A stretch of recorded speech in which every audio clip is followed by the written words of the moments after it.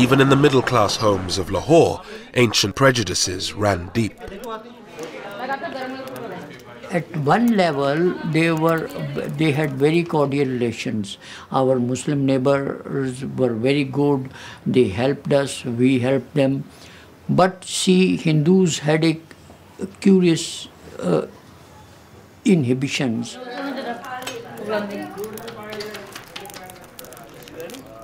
My mother's attitude, she didn't allow any Muslim to enter her kitchen.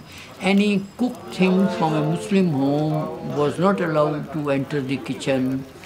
When she was eating, she would not allow her Muslim neighbors, the lady, to touch her. So such inhibitions and customs, they kept us apart.